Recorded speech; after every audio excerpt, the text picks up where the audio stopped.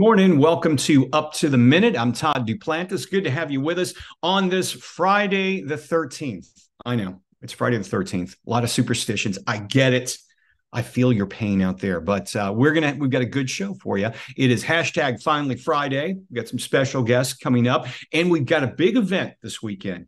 We'll talk more about that in a few moments. My co-host every Friday, Randy Ramsey of the Southwest Alternate Media Project. Good morning, Randy. How are you? Good morning, Todd. I'm like Taylor Swift. I love 13. It's my favorite number.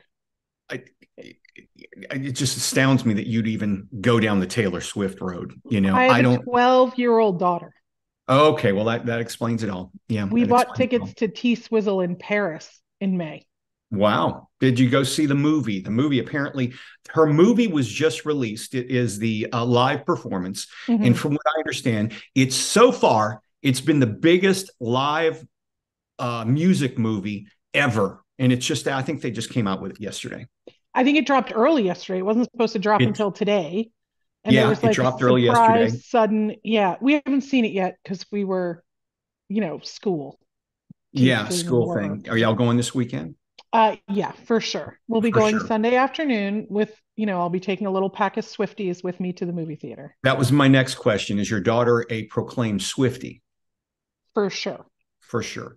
I got to admit, though, there are a few songs of hers, especially some of the newer ones, that I do enjoy. Some of her stuff's pretty good, the newer stuff. But yeah, you wouldn't, I don't think you'd find me at You, her you concert. know what, Todd, as a mom of a preteen, there are a lot worse people she could be trying to emulate than Taylor Hey, Swift. So I I'm get it. excited that her body's fully covered and she's Yep. not taking drugs and there's like no gross video.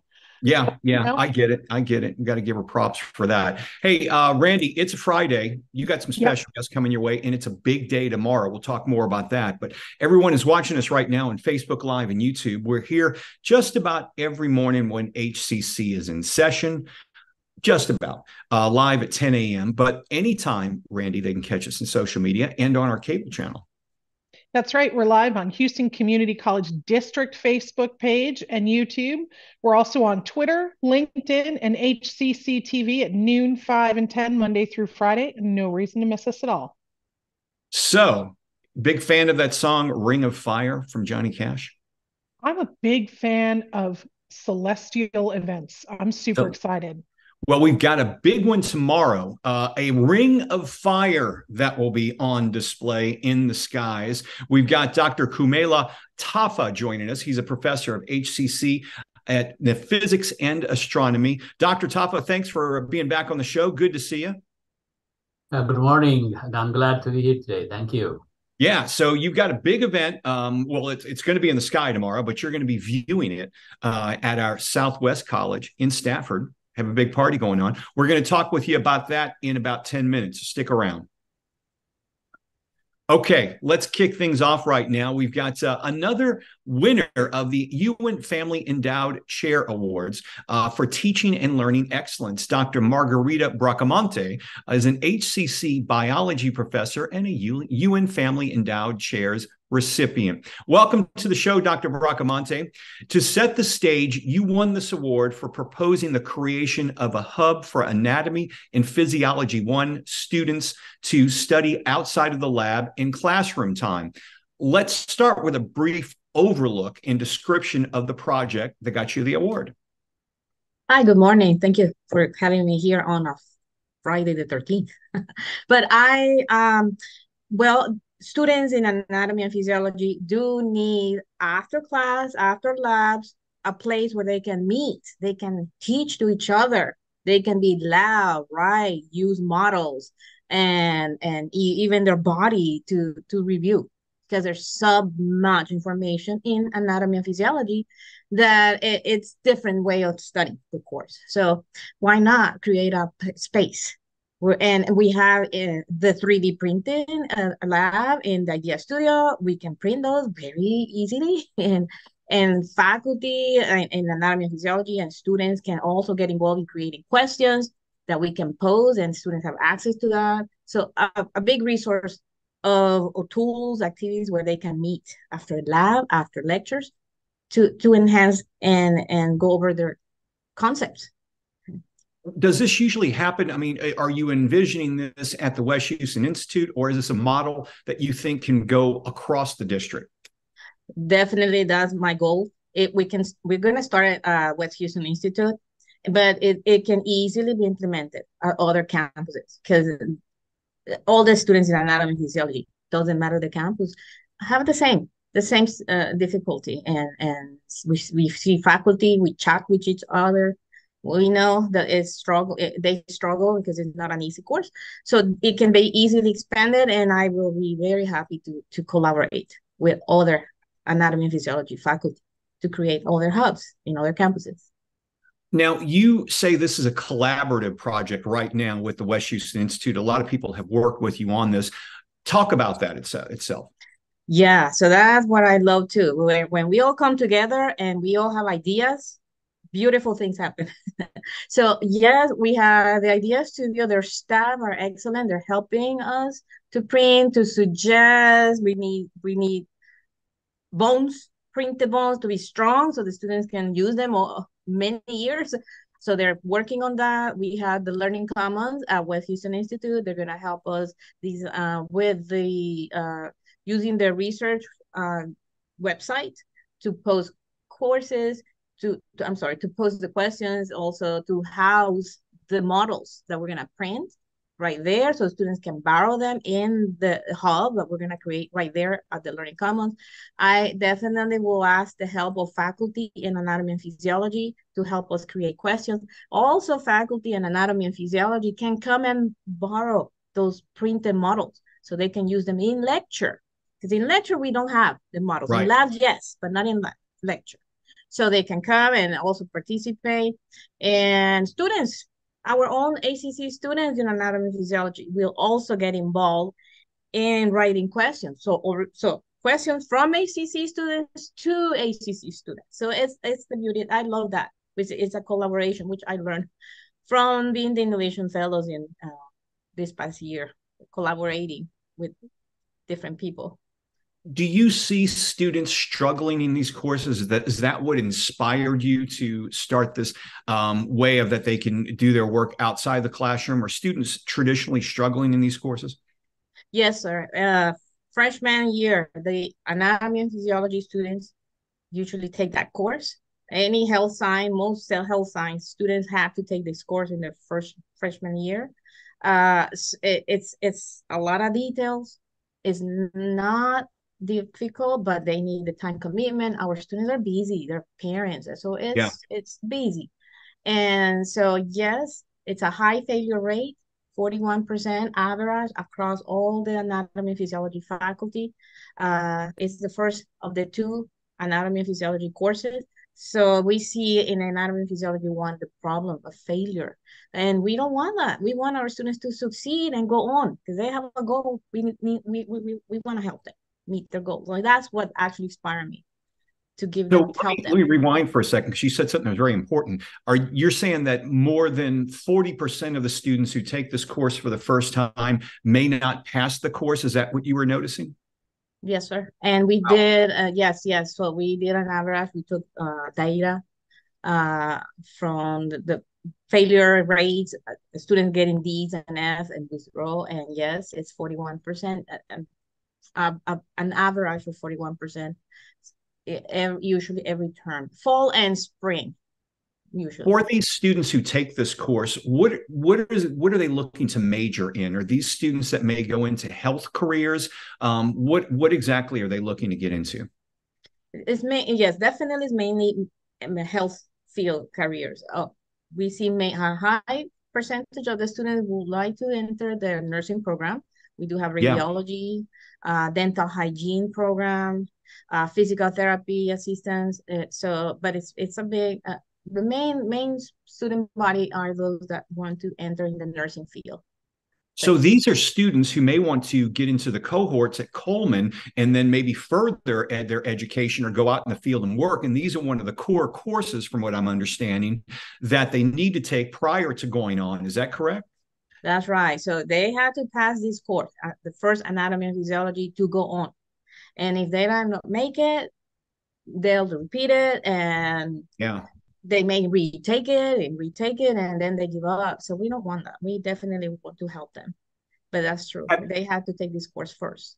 Now that you have the grant as the one of the endowed chair recipients this year, how long do you think it will take you to be able to implement this? And I guess the next question would be, how long do you think it would take you to see how you can measure your success?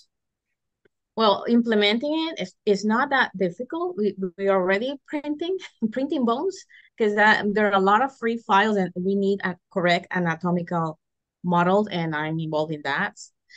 So the idea studio is just ready. They're just open the doors and here you go. Let's work together. I am teaching this term anatomy and physiology 1, and my students are writing questions. So I'm gonna use some of those questions to make a question bank that other students can use later. And so yes, it's every term I'm gonna have new questions, and selecting faculty, other faculty will involve. The measurement is, well, we will start once we start. We haven't opened yet the door of the hub, but once we start, maybe next spring term, we can start gating data, because that definitely is a key to get more awards. KPIs. Yes. Let me ask you, I've only got about 30 seconds left, but I know you were very also instrumental with OER, which are open educational resources, which more or less to our audience are like either low cost or free textbooks. That's very important to you as well. Definitely, because we need to make every student in the class must have the book. Some students can afford it, some can't. I use only free open educational resources. That's as incredible. long as they are approved by the Department of Biology. And yes, that's the best thing. Yeah. So and we use excellent books, OpenStack. Okay, and that's the most common OER book. And we have created module in Canvas. Any faculty that would like to use also a free for an OER for anatomy and physiology. So to me, I'm gonna use anything that I can use for my students free for them. That's and incredible. Good quality. Yes. Dr. Margarita Bracamonte, HCC Biology Professor and the UN Family Endowed Chairs recipient. Thank you for being here this morning. We know student success is very important to you, and I wish you the best success in your endeavors. Thank you. Thank you. Bye. Bye-bye. All right. As we mentioned, this weekend, a solar eclipse is happening, folks. And Randy Ramsey has got all the information. Randy, take it away. That's right. We're moving on and welcoming Dr. Kumela Tafa, professor of HCC's Doctor. I'm sorry, you worked hard for that. Got to throw that in there. Dr. Tafa is a professor of HCC's Physics and Astronomy program. Welcome back to the show. Thank you very much for being here. I am super excited. But before we get into all the details about the super cool eclipse, tell me about the astronomy program, because I will bet you we have folks who don't know we have one. Thank you, Randy. I appreciate that. And I'm glad to be on the show today again. Astronomy program, yes, it has been there for quite some time for us here at HCC. We have two major courses, Solar Astronomy and Introduction to Stars and Galaxies. And our courses are very popular among regular students as well as dual credit students around our community. So these courses introduce students to, again, as I said, to the solar system as well as to the stars and galaxies in theoretical setup as well as experiment. So they have a lab requirement that they can fulfill for their graduation as a science course, and also they can take our astronomy core courses to fulfill their science courses.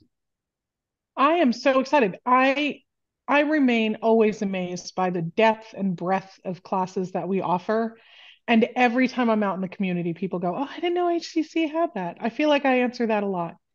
So now let's move on to the super exciting thing, because there are different types of eclipses. So what type is happening this weekend, and what are the conditions that we need for it to occur? Okay, thank you. That's a great question again. And Yes, tomorrow, Saturday, the 14th, we will have one of our probably something we cannot see from our place here every day. Maybe not every year. Okay, so this is the first time we see this, right, from our perspective. So that is a solar eclipse. So you have two types of eclipses: the solar and lunar. Okay, what does that mean? I have a model here, so let me kind of illustrate that using my model. So here you have the sun. That is, of course, our planet Earth, and that's the moon.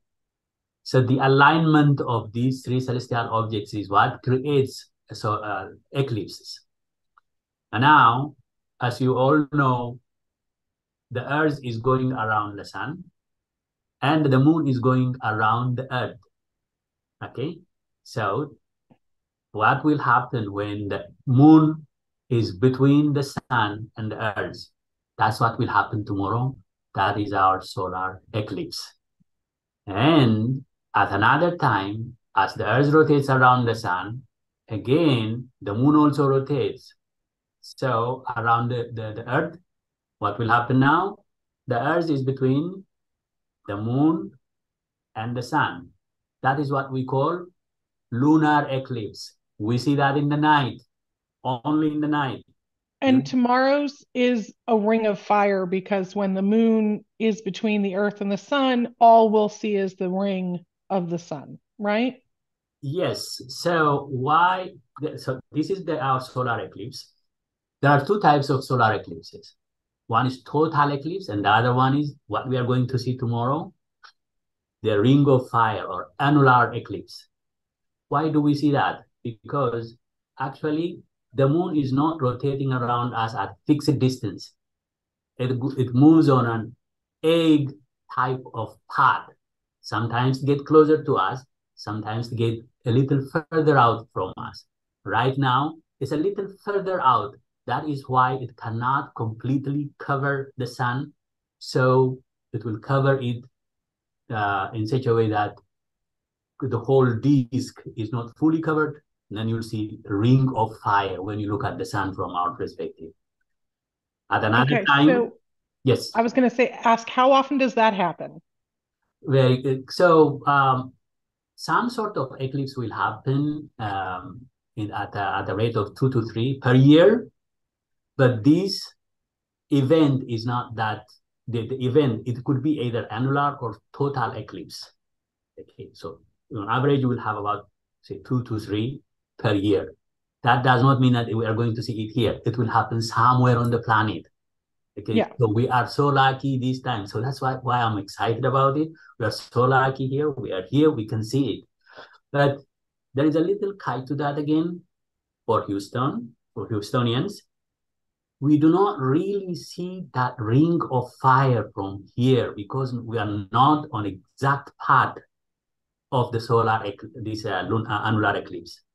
So if we are at San Antonio to the west, or a little further down to Corpus Christi, we could have seen exactly the ring you were saying, the ring of fire.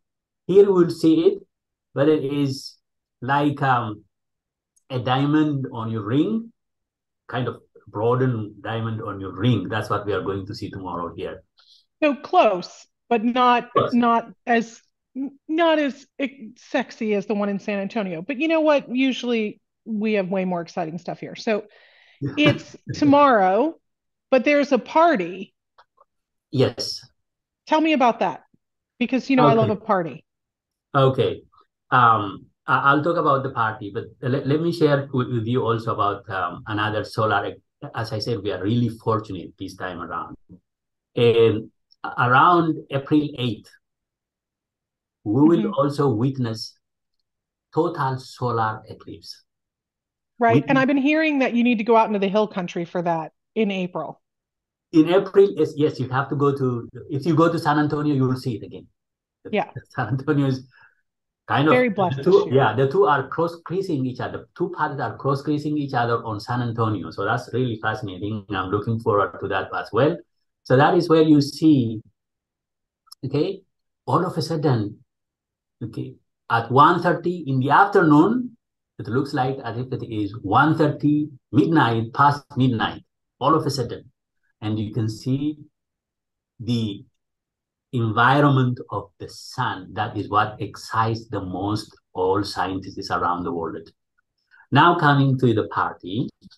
So yes, we'll host a view party here at Stafford campus.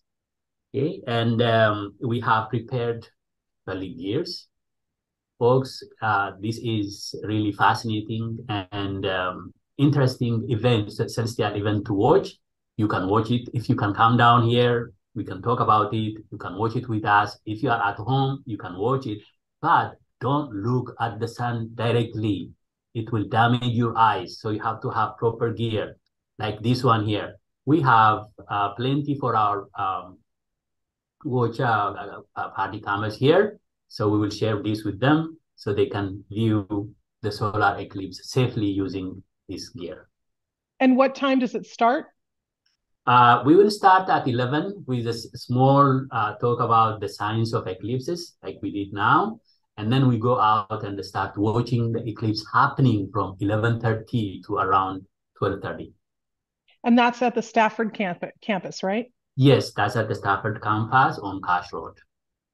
I am super excited. And I know that you're excited, but it is so great that we get to have two, so big celestial events this year. And I'm so glad that we have you to guide us through them.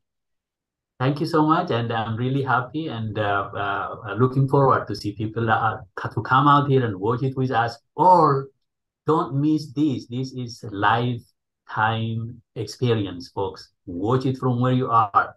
Or come down here, watch it with us. We'll talk about it. Thank you for having me. Thank you so much, Dr. Tafa, Professor of Physics and Astronomy. We'll have all that info in our post after the show. Todd, are you going to be out there not staring directly at the sun without proper gear? You know where I'm going to be tomorrow to watch this solar eclipse? I'm going to be at the Renaissance Festival. Tell me that's not going to be fun. I'm a little worried for you. It does seem fun. My daughter's school fair is tomorrow, so we will be at the school fair. Hopefully, there's not nothing like directly watching pagans dance around a full eclipse. Nothing like not full, Dr. Tafa. Well, yeah. Solar in April. To them, it's full. Yeah, it's full enough. It's close enough. Yeah. Look, it's not really the medieval times either, so exactly. it's fine. Yeah, I do love a Renaissance Festival. Good for you. I'll be out there in 2 weeks. 2 weeks. You notice each week it gets. I'll give you a hint. Each week it gets more and more expensive. Right, but it's also less and less hot, which is what's important to me. Yeah, tomorrow should be a good day. So we're looking forward to that. Yeah. So as we've established, Randy and hot. Yeah, didn't work out. A couple of announcements to get through. We'll get through a few of these. West Loop Art exhibition is going on right now. It's Children Caught in the Crossfire, and it's an exhibition featuring the work of Chloe Helen Kelthorpe and Dylan Stewart. It runs October 23rd through December 4th. It's at the West Loop Gallery. It is free. There's an artist reception Thursday, October 26th. You can attend at 6 p.m. We'll have some information in our post after the show. And Inventathon, partnership with NASA this year. That's coming up very soon. Yeah, it's the NASA and MIT Challenge. HCC's Inventathon, in collaboration with NASA, invites students to join a hackathon experience to explore space technology and Earth sustainability. Students can form teams or go solo, delve into coding, robotics, or make something the world has never seen. Let your imagination run wild. 9 a.m. to 5 p.m. Saturday, October 29th, virtual and at the West Loop campus. So check the post after the show. And for the sake of time, I want to mention that we're on our annual giving campaign here at HCC. The HCC Foundation has launched its fundraising I Love HCC campaign, inspiring HCC employees to make a personal donation in support of HCC students. Payroll deduction is the easiest way to set up your recurring gift, and some giveaway drawings will be held later on. Check our post after the show for more information. Very important to do that. And Randy, if you haven't registered, I think Monday is the last time you can register for an 8-week course. Yeah, for the fall. And then we're rolling on into spring registration, which starts very soon. So, as always, we have 5 different ways to learn. Check our post after the show. Lots and lots. As I said before, the depth and breadth of courses we offer is unbelievable. It is hccs.edu/apply. Next week, Monday, Mental Health Monday, Sarah Gish of Ignite Your Life will be here speaking her monthly, her monthly words of wisdom. And Tuesday is Tasty Tuesday. We welcome Musafir, the fine dining Galleria restaurant offering 29 regions of India and its spice routes. That should be pretty cool as well. So you got a big weekend ahead of you, so you got a lot on your list this weekend. I know lots on the list this week. Taylor Swift Sunday. Tomorrow's fair. The school fair. Yeah, my son's got scouts. It's a busy weekend as always over here. Good for you. Drive around in circles in Houston. That's what I do. Yeah. Well, my Cougars won last night, which was an incredible game. Tomorrow we've got the Renaissance Festival, and then Sunday, hey baby, Texans are back. And they're actually fun to watch this year, which is unusual compared to the last 5 or 6 years. Very unusual. Very unusual. Should be a good series. Looking forward to it. Should be. Randy, thanks for being here. We'll see you next week, right? Yep, absolutely. All right. And then I'm headed to NOLA. That's right. You have fun in NOLA, man. I'll give you some good places to go eat. I'll tell you. We'll talk. We'll have coffee. We'll talk. No big whoop. All right. Have a good weekend, folks. Stay safe. Enjoy the weekend. We'll see you Monday morning live on Up to the Minute.